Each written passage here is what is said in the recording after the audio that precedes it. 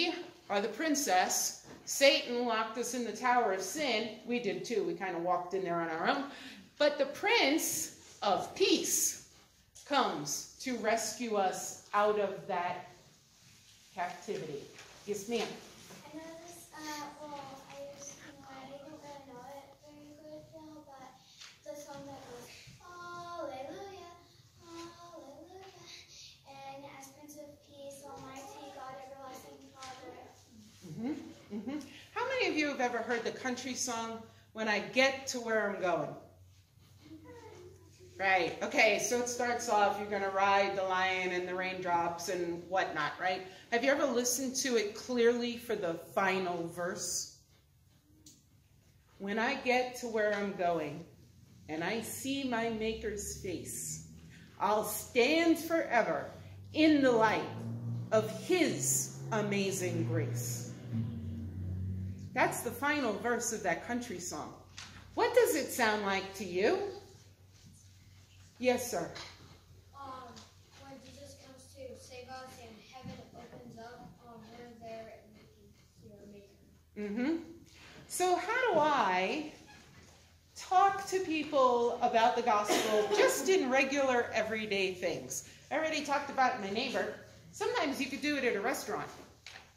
Sometimes you could do it at the Dunkin' Donuts you find in New Mexico. See, Dunkin' Donuts, that's a New York City thing.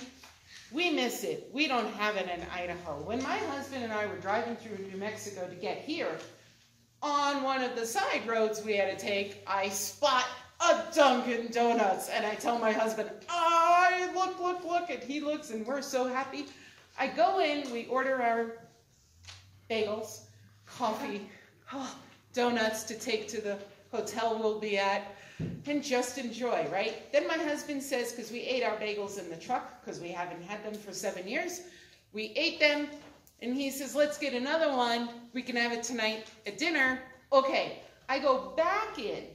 First time I was in there, the gentleman behind the counter, he's laughing at my order, because I'm ordering a dozen donuts, coffee, bagels, and then I had a stack of bags of coffee put on the counter. And he goes, oh, you like Dunkin', don't you? And I said, from New York City, never had, haven't had them in Idaho for 7 years.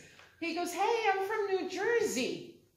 Clicked right there. New York, New Jersey. We know, we understand each other. Anyway, second time I go back in, he goes, you want more?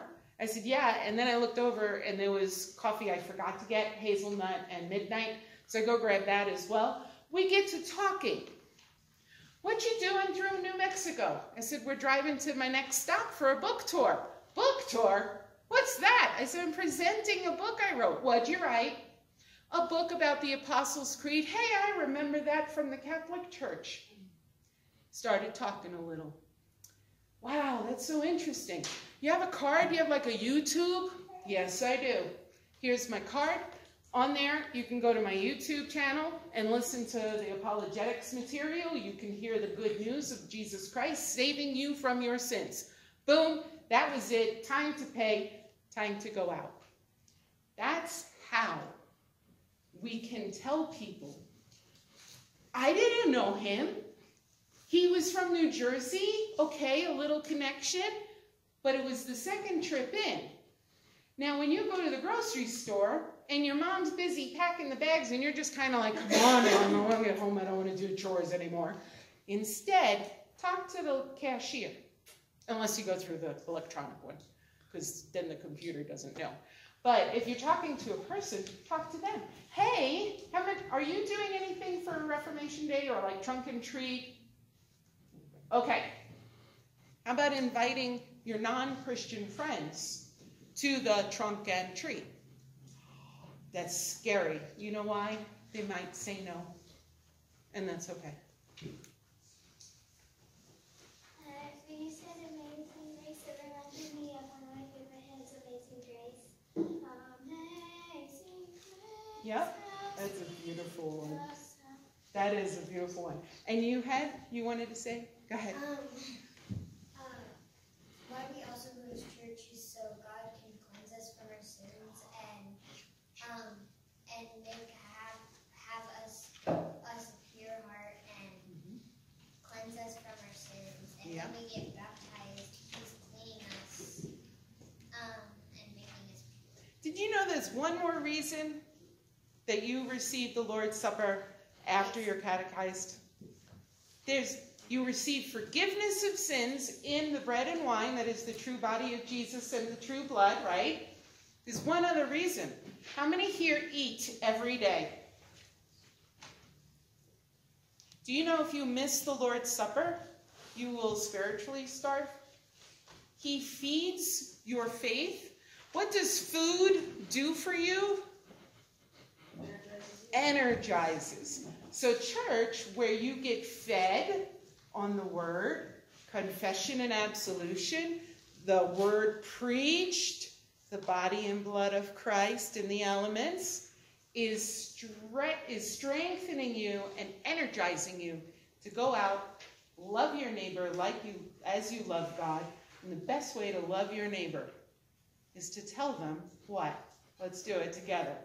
Christ died for our sins.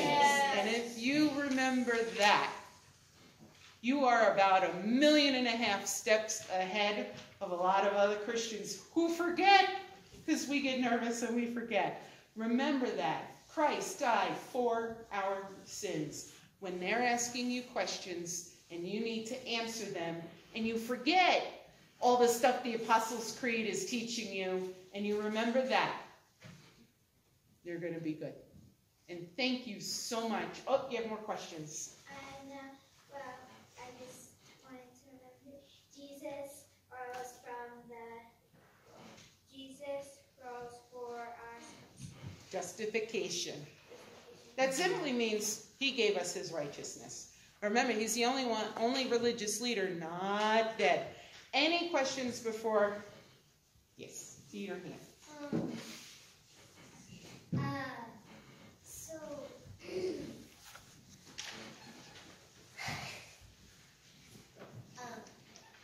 You're not just one sinner, we're all sinners. And why we are doing this is because we're listening to Apologetics and we're hearing God's word at the same time. And you're learning to answer, right? To give an apologia to those who are asking your questions. You're going to have it not only now, when you get to college and then you begin to work and you continue to come to church, they're going to ask you. And if all you remember 10, 15 years from now, you look at your hand and go, wait a minute, that lady from Idaho said Christ died for our sins, and you remember that, then I've done my job, which is to teach you that. And to teach you that's the answer you want to give them for the questions they have. You want to get there because it's so important that their sins are forgiven too. Jesus died for everybody.